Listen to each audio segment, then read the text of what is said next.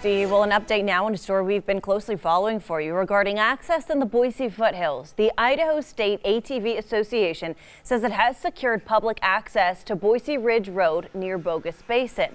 The agreement with DF Development allows access to off-highway vehicles during non-snow seasons and requires riders to stay on the designated road. That includes ATVs, UTVs, and motorcycles. Access will begin in spring of 2019. The association also secured access across a DF development property on the south and east sides of Herrick Reservoir near Cascade. The Idaho State Snowmobile Association has also secured public snowmobiling access to groomed routes crossing DF development property in Adams and Valley counties in the New Meadows area.